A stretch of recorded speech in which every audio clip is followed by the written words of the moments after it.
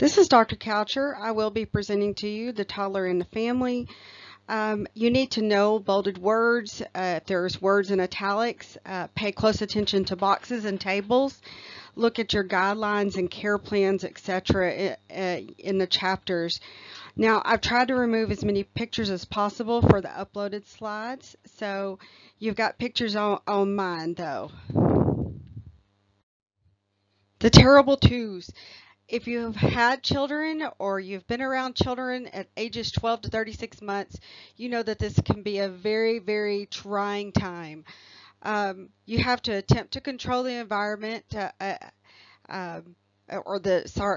toddlers attempt to control the environment and people by throwing temper tantrums, negativism. The word no can mean many things for them. It's an intense time of exploration. It's an important time, though, for intellectual and developmental growth towards autonomy. But again, it can be such a very challenging age.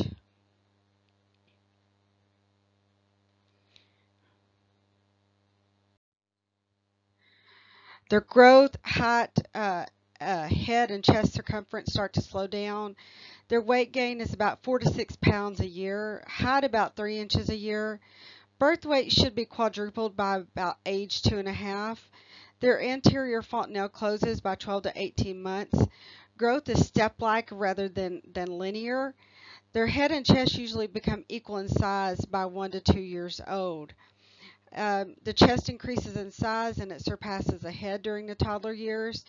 After age 2, the chest circumference exceeds the abdomen, and it gives the toddler a taller, leaner look. However, they still have that little pot belly due to weak abdominal muscles. The legs are slightly bowed, and that's because they have a heavy trunk and an abdomen that they're carrying around. The adult height is about twice that of a 2-year-old. Look into your baby book and see how tall you were at 2 and see if you're twice that height now, just for fun. Visual acuity of 20 to 40. 20/40 is acceptable at this age. Persistent strabismus requires intervention to prevent amblyopia. Depth perception is better, but still a lot of falls related to less motor coordination. Hearing, smell, taste, and touch continue to develop. They are less likely to try new foods because they just don't like the taste, the appearance. Could be a textural thing, or they have some smell preferences. All senses are used to explore the environment. They will touch, taste, and shake it, throw it, and put everything in their mouth. Makes aspiration and poisoning a very, very increased risk, which we'll talk about that towards the end of the lecture. So the maturation of systems. Most physiologic systems are relatively mature by the end of toddlerhood. Respiratory and heart rate slows, blood pressure increases, body temp is maintained.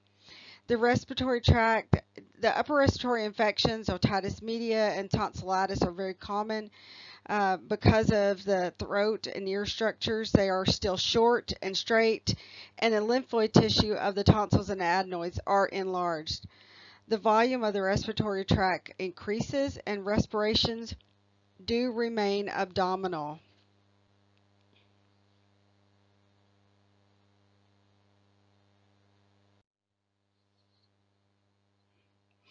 The renal system, it's maturing. It's able to conserve fluid in times of stress. It decreases risk of dehydration for these toddlers. The bladder capacity increases. They can retain their urine longer. With their GI system, they have increased acidity of gastric juices. This is protective and it helps to destroy bacteria. Increased stomach capacity allows for 3 meals a day. They still need their little snacks. Prominent changes in the GI system. It's physiologically able to control elimination, and that's because of the myelination of the spinal cord at this point is complete. They're able to control their sphincter between 18 and 24 months, but they might not be cognitively ready to go. Defense mechanisms of the skin are intact because of phagocytosis, and it's more efficient and productive for the antibodies that are well established at that point. However, we do see an increase in illnesses when they enter preschool or daycare, and this is because they have increased exposure to pathogens and poor hygiene. Hand hygiene may not be that great at this point in time. I know that my grandkids go to a preschool, and that's the first thing that they have to do is go and wash their hands. And I was really proud of that and happy about that. That is the first thing that they're taught. Before you touch anything, as soon as you walk in the room, you wash your hands.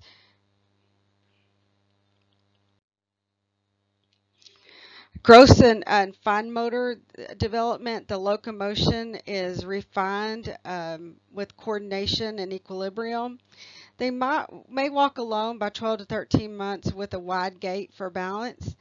At 18 months, they'll try running, but they'll fall easily, so you got to think in terms of safety with them.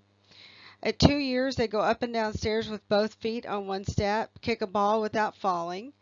At 2.5 years, you can expect them to jump on both feet and stand on one foot for a couple of seconds and take a few steps on their tiptoes. At 3 years, they'll stand on one foot and walk on tiptoes and climb stairs with alternating feet. And they're very proud to tell you, look, I can jump. Fine motor development, they'll have improved manual dexterity.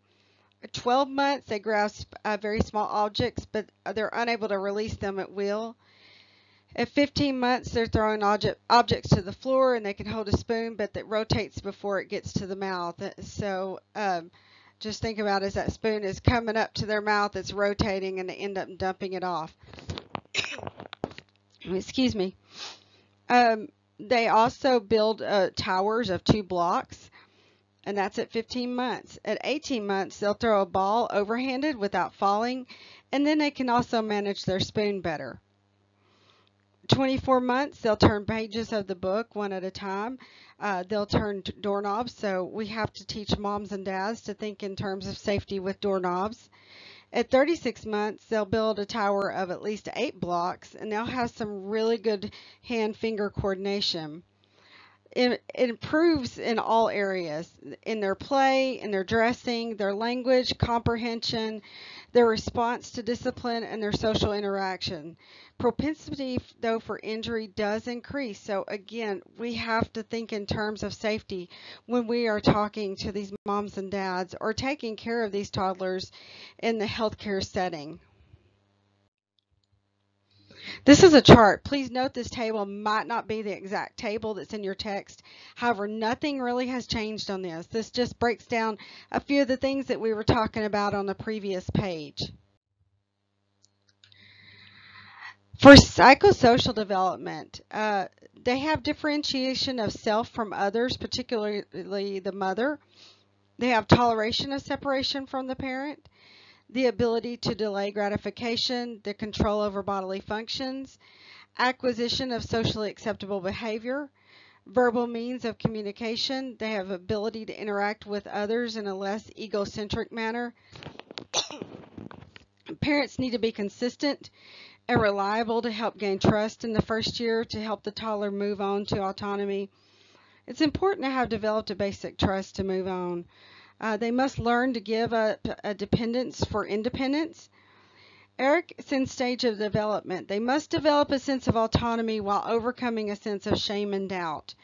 Negativism, you're going to see this often, guys. I'm going to talk about it often through here. And it could be even tested over. Attempting to express their will and control over others. They'll go from temper tantrums to wanting to be cuddled. They're just have a lot of mood swings. This can be very challenging for a parent or caregiver. Need to learn to deal with it and not always give in to the toddler. It does not teach the toddler how to respond to others when we do. Ritualization provides a sense of comfort with sameness and reliability. Reason for hospitalization causes such distress in a toddler. As the toddler develops, they deal with their id, ego, and superego. Excuse me, guys. You've all had psych. I think y'all had psychology as a prereq. I can't remember. I know that I did, but we talk about the id, ego, and superego in psych. The id controls the impulses. It learns socially acceptable behavior. The ego is the reason or common sense. It learns to tolerate delayed gratification. And the superego is our conscience. Morals, we learn to trust and differentiate themselves from others. They're aware of the ability to achieve and to fail. This develops during the preschool years, though, not during the toddler years. That's important to know. The superego does not develop during the preschool years. But I can't talk about the other two without talking about the third one.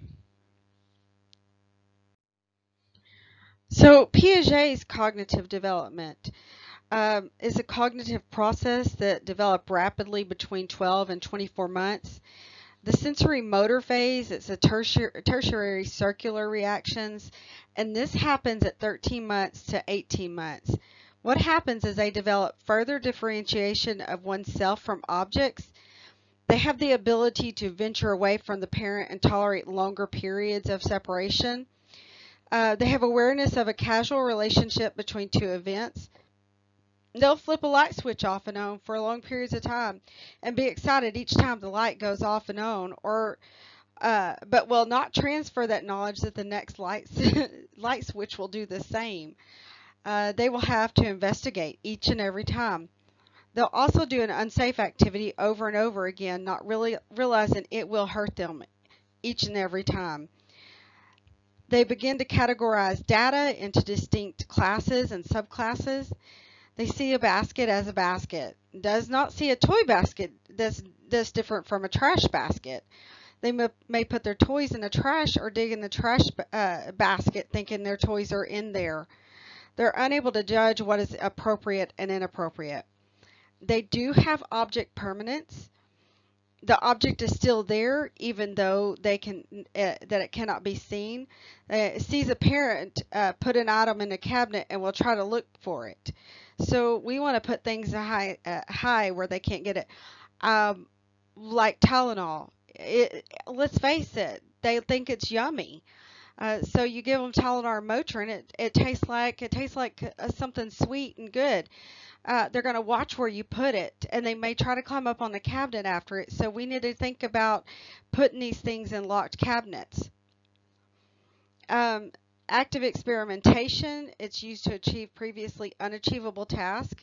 They'll experiment with hitting different items with the toy to get different responses. Drum goes boom boom, table bang bang, and brother ouch. Applying knowledge to new situations goes along with experimentation. They learn where things fit in their world. They can put a small ball in their mouth, but not a beach ball. They'll learn spatial relationships and recognize different shapes and their relationship.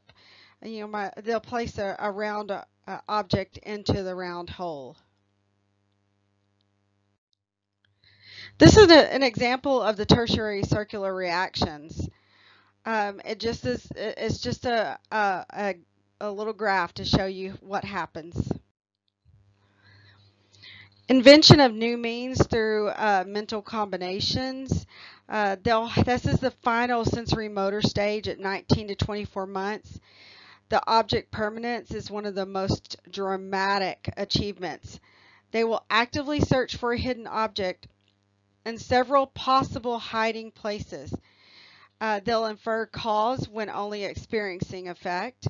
They'll conclude the object could be hidden in any of the places they look, even if they only saw it hidden in the initial place. They'll have domestic mimicry, so imitation of behaviors. They'll identify with the same-sex parent. Little girls will identify with mother and want to cook, and little boys will identify with daddy and want to mow the yard.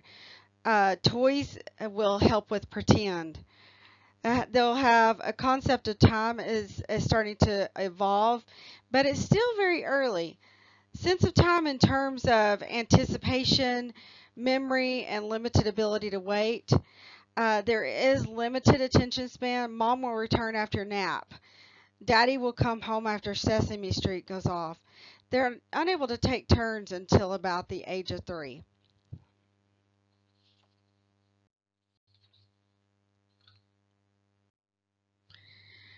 During the pre-operational phase, this is 2 to 7 years.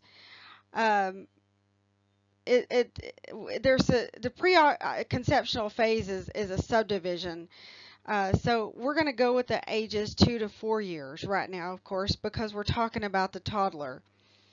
Pre-operational thought implies that children can think in terms of operations, ability to manipulate objects in relation to one another in a logical manner. It's the transition between self-satisfying behavior and socialized relationships. Problem solving is based on what they see and hear and not what they remember. As language skills increase, they ask why and they ask how a lot. Um, Egocentrism only sees their own perspectives. They can't see another person's perspective. They don't realize negative behavior hurts others because it doesn't actually hurt them.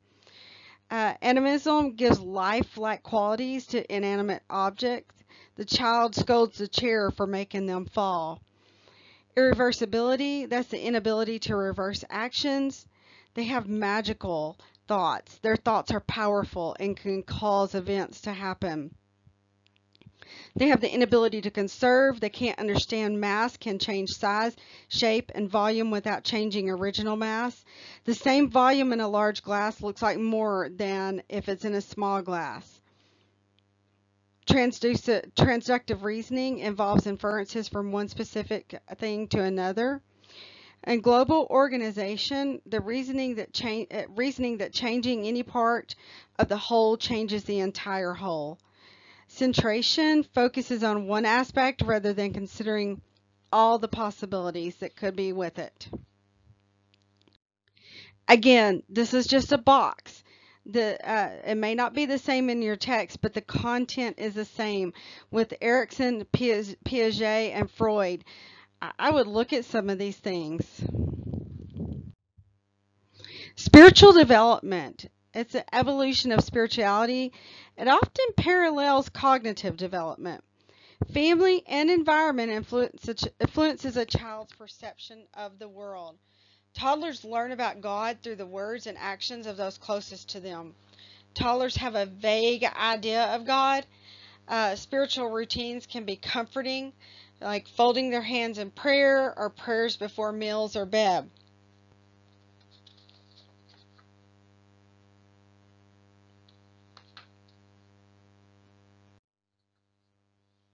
We have a development of body image that parallels also with cognitive development. In the second year, they recognize self in the mirror. They refer to their self by name and then pronoun. The child refers to body parts by name, so parents need to use accurate names. And I think we're probably all guilty of using different names for different parts. And they're going to probably start exploring their own body. The child recognizes words used to describe appearance. So parents need to avoid negative labels about physical appearance, such as fat, chubby legs, or skinny arms. The child recognizes gender differences by age 2. Toddlers will protest intrusive examinations, such as examining the ears, mouth, axillary tip, even if they did not before. It does not hurt, but intrusive of their personal space. They don't like it at this point. They're going to protest having parts of their body, feces, flushed. Exploration of genitalia is very common. Genital fondling can occur and can be pleasurable to the child. Parental reaction will influence the toddler's attitude. Reaction should be accepting, not critical. May have to explain this type of behavior is not done in public. Gender roles are understood by the toddler at this point. Playing house or other imaginative play happens. Gender identity, a sense of femaleness or maleness. This is usually formed by age 3 years. Attitudes about affectionate behavior is also formed by watching adults around them. The major task of toddlerhood is differentiation of self from mother or significant others. Differentiation is in 2 phases: separation and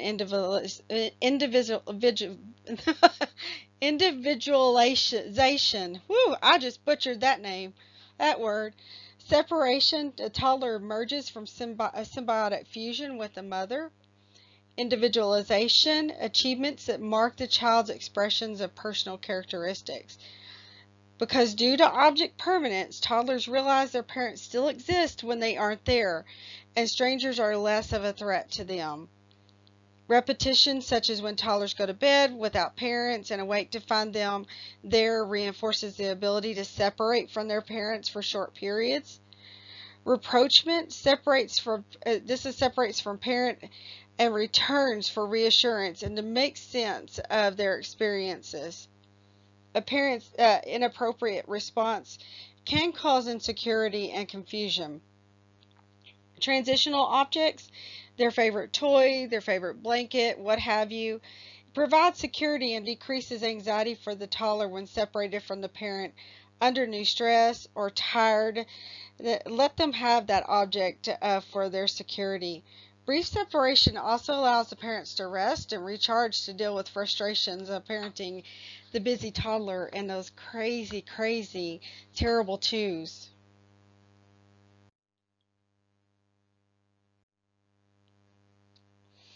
So, language, level of comprehension and ability to understand increases. Their comprehension is much greater than the number of words a toddler can actually say. At age 1 year, the child uses one-word sentences: up, down, go. By age 2 years, the child uses multi-word sentences: all gone, mama go bye-bye. And studies show that TV before 12 months and greater than 2 hours a day will equal some language delay. With the adult, child conversation increases their language development, so talk to them on a regular basis. Gestures such as pointing fade as the language development actually increases.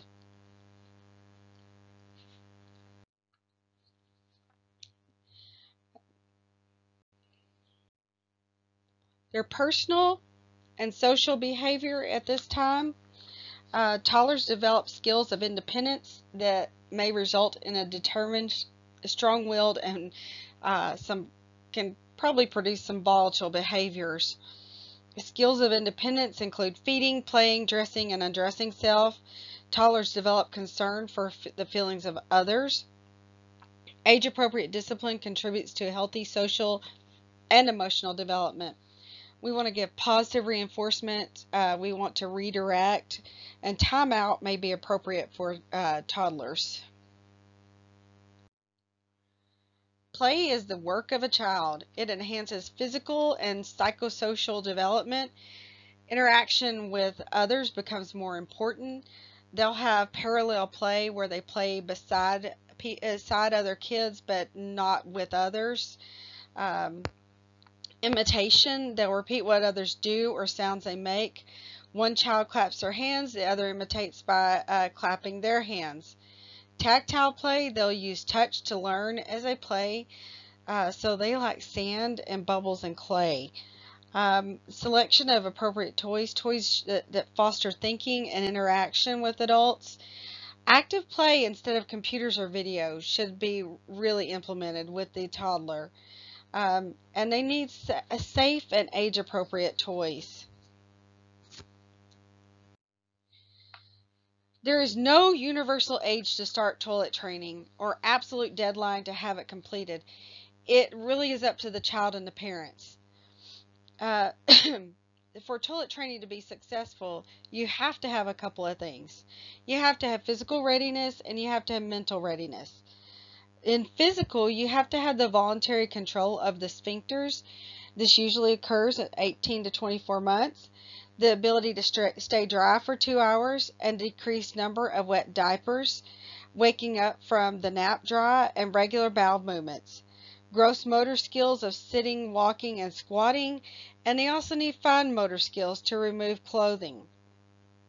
The mental readiness, they have to recognize the urge to defecate or urinate.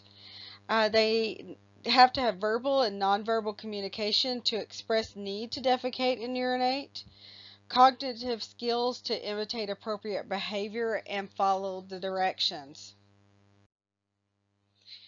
You also have to have psychological readiness and parental readiness. Psychological readiness expresses a willingness to please the parents. Uh, Able to sit on the toilet for 5 to 10 minutes without fussing or getting off. Curiosity about adults or older siblings' toilet habits. Impatient with soiled or wet diapers. And a desire to be changed immediately.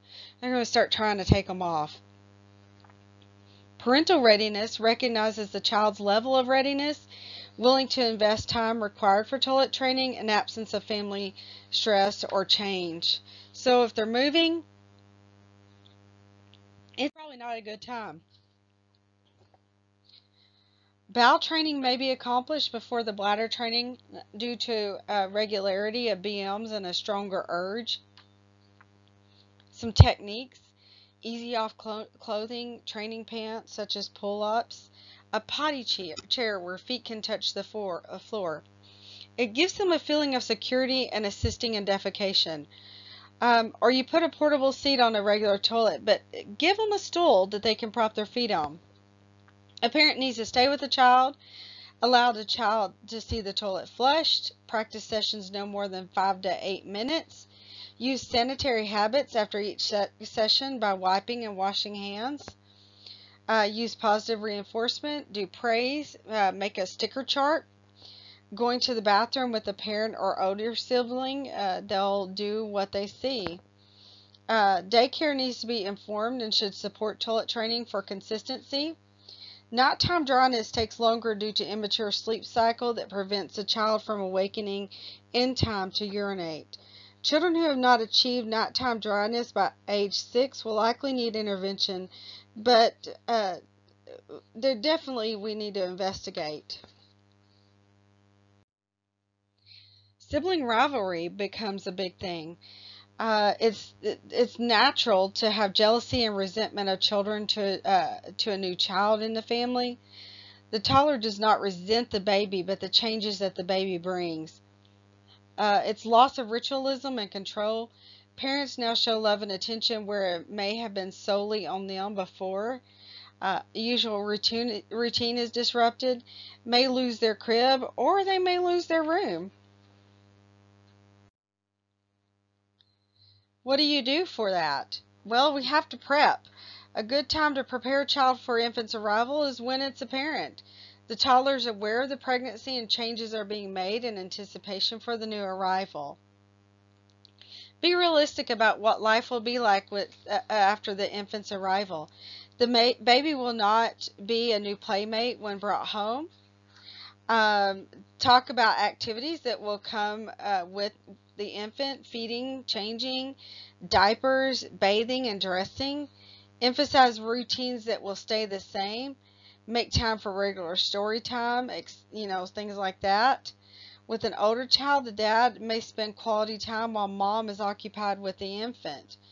Introduce the toddler to an infant if they have not been exposed to them before. So if you have somebody that's had a baby, or we are talking to a parent and we want to teach them, let's introduce them to infants. If they're in a daycare, maybe they could do that. If you have a friend that's just had a baby, maybe you can do it like that. Let them see what an infant is all about. Next, we want to minimize stressors for the toddler, such as moving the toddler to a toddler or big bed well in advance of the birth. It needs to, you don't do it right before. Explain the pregnancy, simple pictures of the uterus and the fetus, feeling the baby move. Sibling classes may also be helpful. Many visitors bring gifts and show attention to the infant, but not the toddler. Parents may alert visitors to show some attention to that toddler.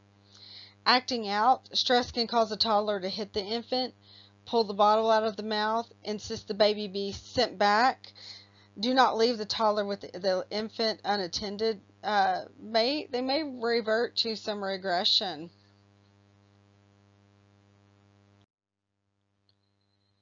Tantrums are an indication of inability to control their emotions, and they are quite common. They may escalate when they're tired, hungry, sick, or frustrated. Toddlers may assert their independence by violently objecting to discipline, lying on the floor, kicking their feet, screaming as loud as they possibly can, holding their breath. They may even faint from holding their breath.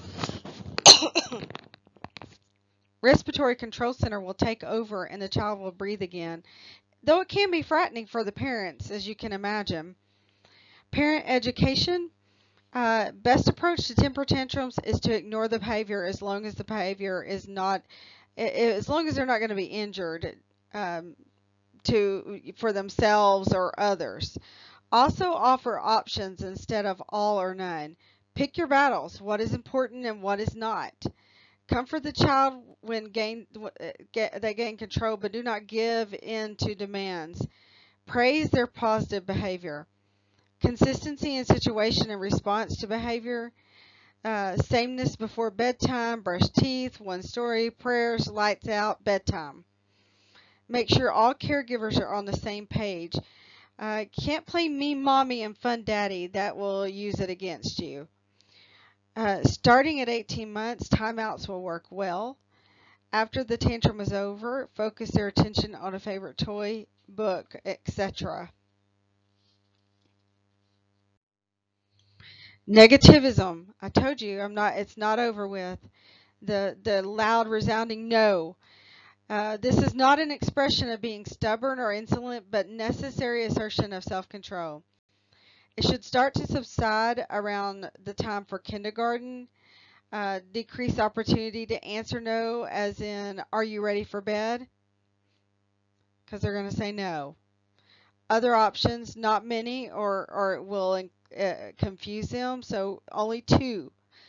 Do you want to take your medicine with juice or milk? See, that is not giving them the option to say no. Do you want to wear the red or the blue pajamas? Regression happens. It just does. The retreat of one's present pattern of functioning to past levels of behavior. It usually occurs with discomfort or stress, such as a new baby in the home, hospitalization, or separation, as if when mom goes back to work. Example, increased dependency, their refusal to use the potty chair, temper tantrums, demand for battle, loss of newly learned motor, language, social, and cognitive skills. Parental education, ignore regressed activity, praise existing patterns of appropriate behavior, usually returns to normal behavior, and then they're able to cope with all the stressors once again.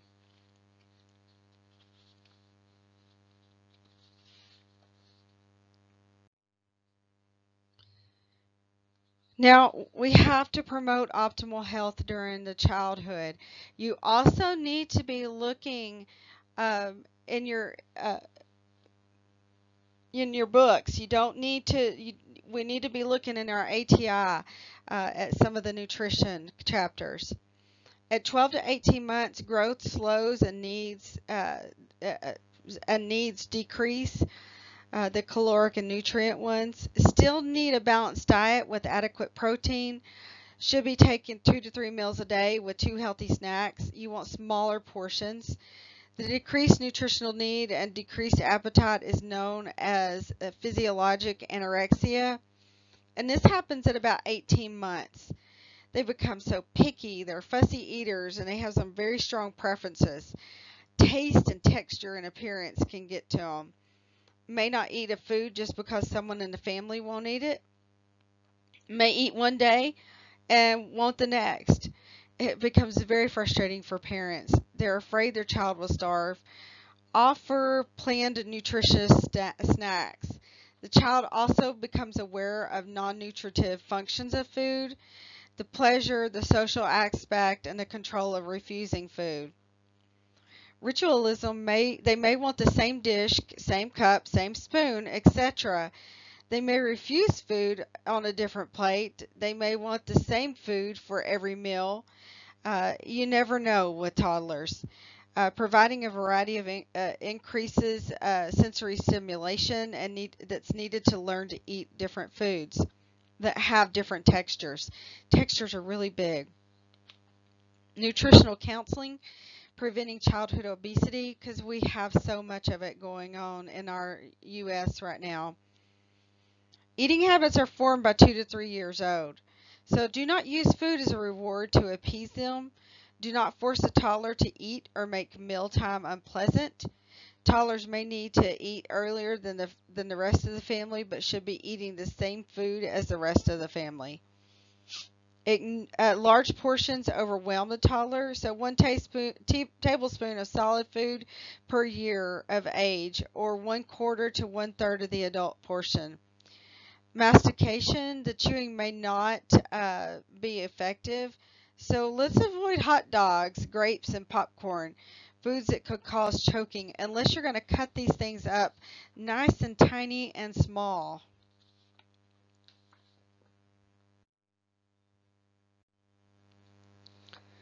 We also want to make sure that we're promoting optimal, continuing to promote the optimal health and following the dietary guidelines. Encourage a healthy diet and exercise to decrease obesity and cardiovascular risk factors. Want to decrease the daily intake of fat and sodium, increase their exercise.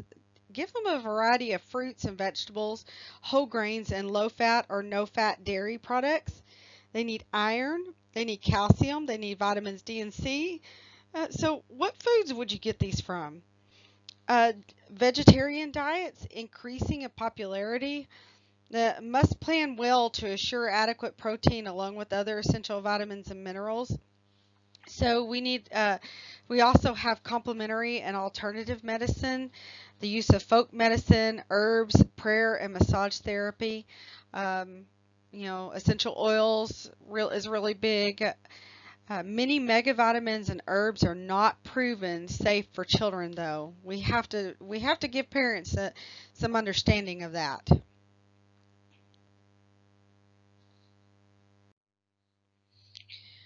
So sleep and activity.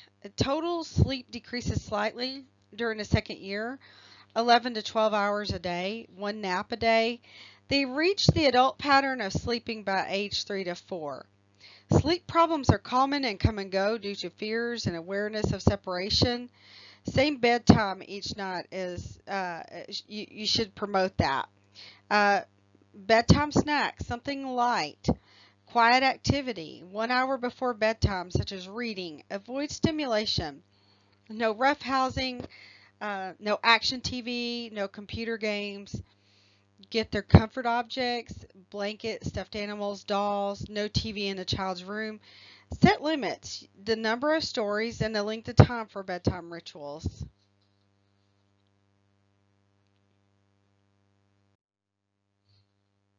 Dental health, we need regular dental examinations at this time. By 6 months of age or 6 months of eruption of first tooth, and also at least by 12 months old, at the very least.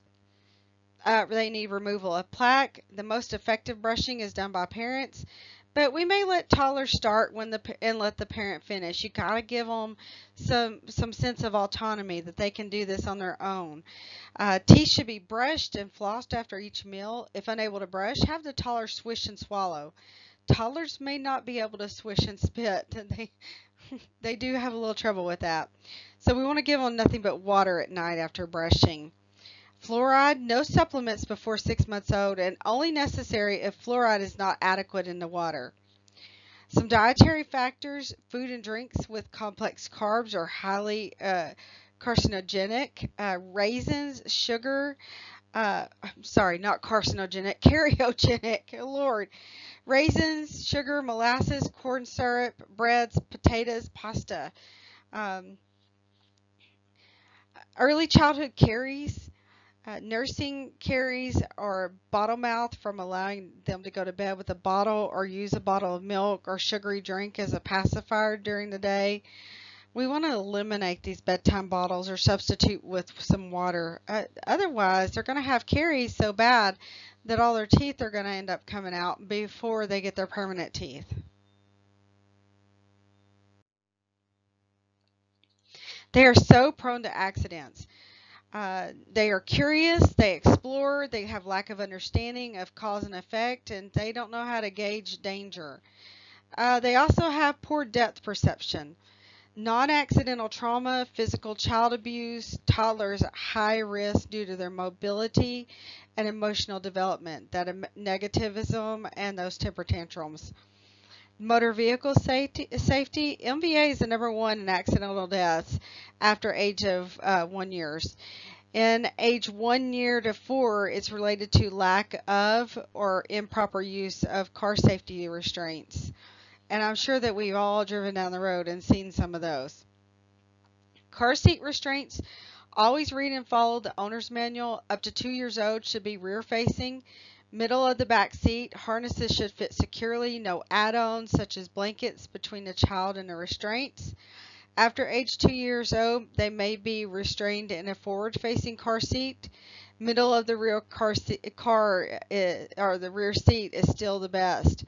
But if you have more than one child who's in a car seat, of course we know that that's not possible.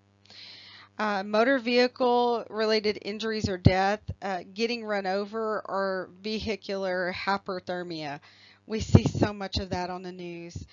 I mean, both of them, where somebody is in their car and they're going to back up and they thought that their child was in the house, and when they back up they run over their child.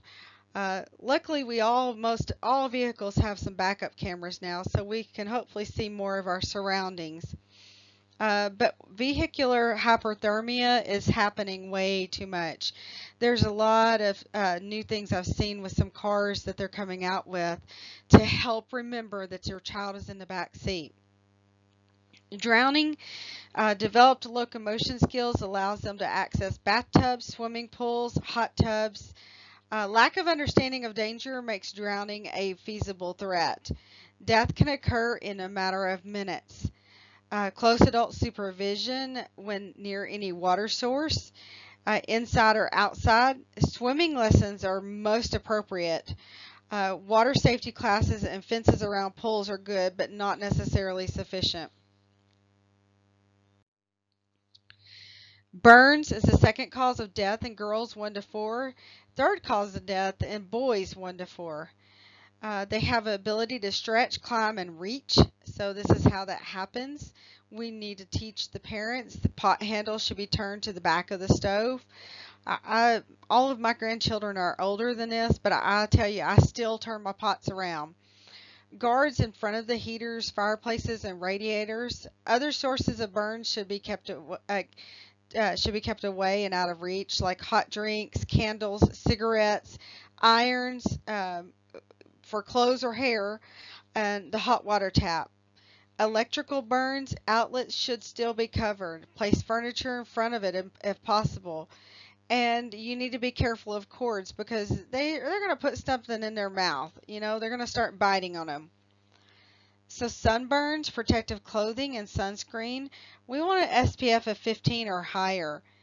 Accidental poisoning, prescription drugs or over-the-counter drugs, plants, household products. Toddlers are at high risk because they're curious and they have the ability to open the child-proof containers. Proper storage is very important. At high level, we want locked cabinets. We want to post poison control center phone number near their phone and inside the cabinets.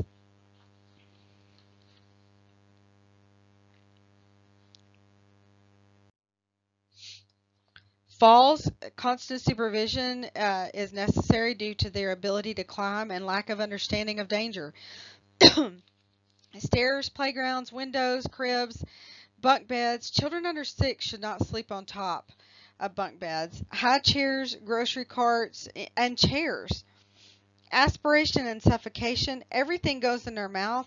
They're gonna aspirate on toys, foods, balloons, buttons, earrings. These can cause significant harm by either blocking the trachea or piercing the airway. And also those little round, they look like button batteries. When children swallow those, they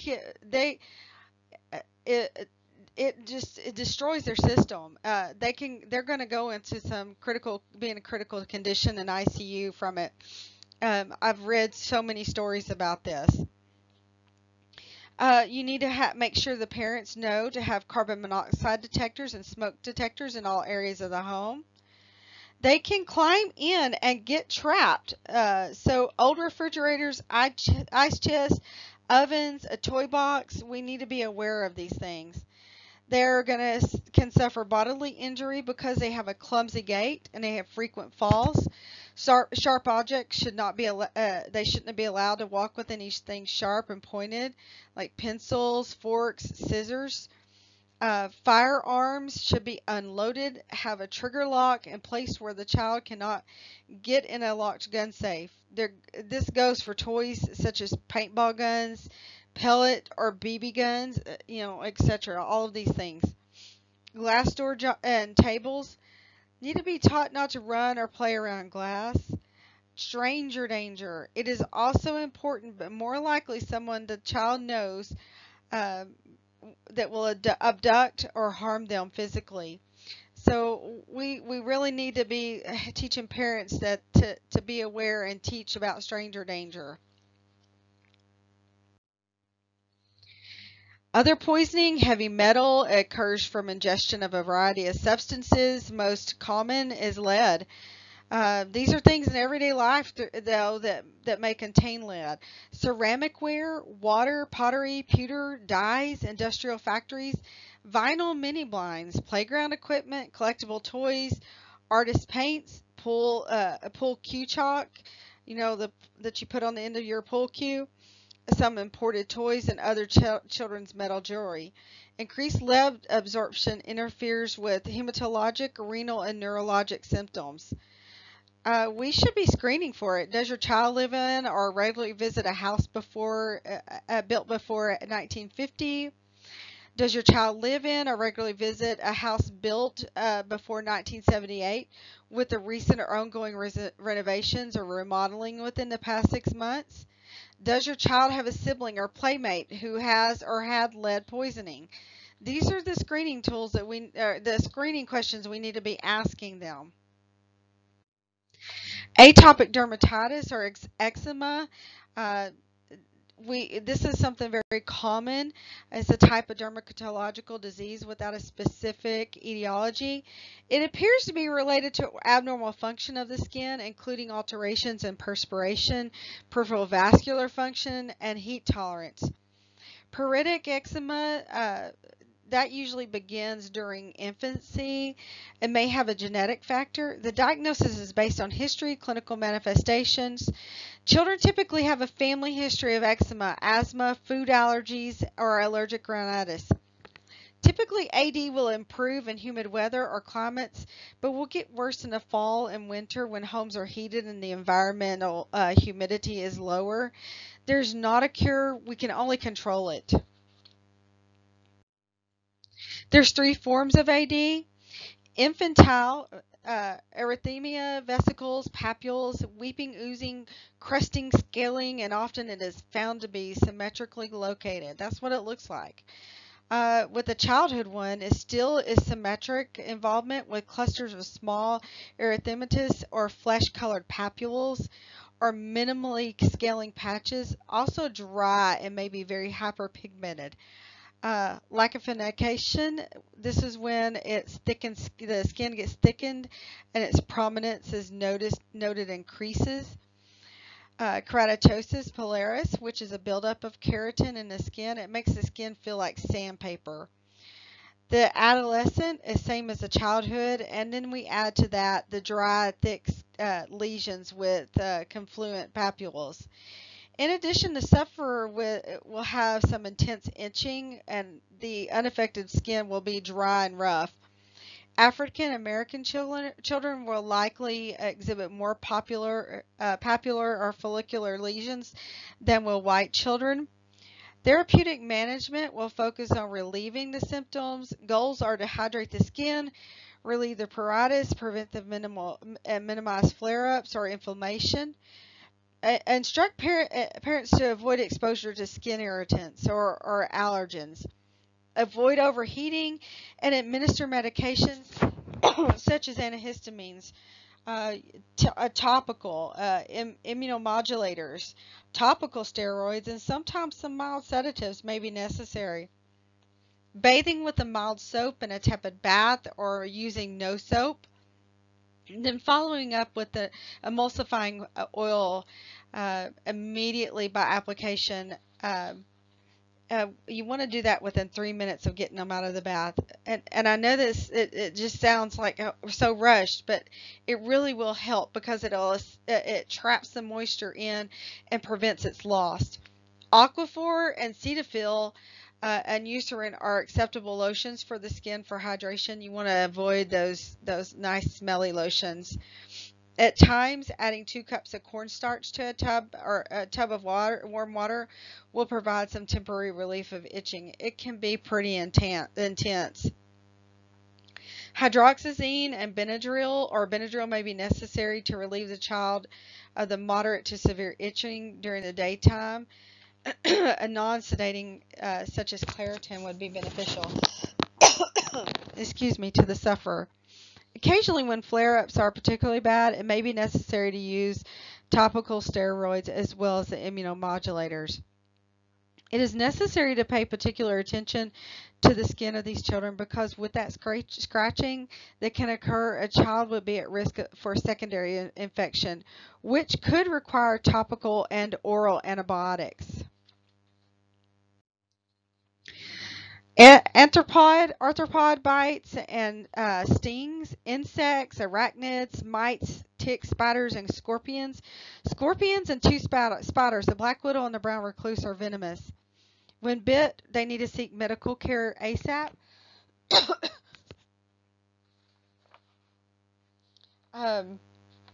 Insect stings, if the stinger remains in, it must be removed. Otherwise, it will continue to push the venom into the skin. It'll just keep pumping.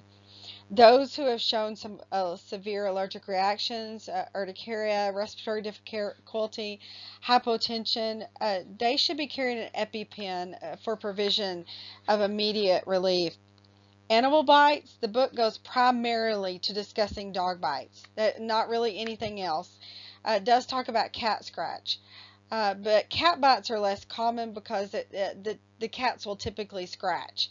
But cat scratches may require antibiotics. All treatment's going to focus on relieving symptoms and cleaning the wounds, whether it's a cat or whether it's a dog. Human bites, oh, this is so annoying when you have a child in daycare. This is the prime age for human bites. We want to wash the sites vigorously with soap and water. If the skin is broken, we want to put some antibiotic ointment on that. The human mouth is a dirty place, and unfortunately, toddlers have a bad habit of biting. That's the end of your lecture. It is in just under an hour. This will be uploaded for you via YouTube, and watch it, and be sure to take notes while you listen.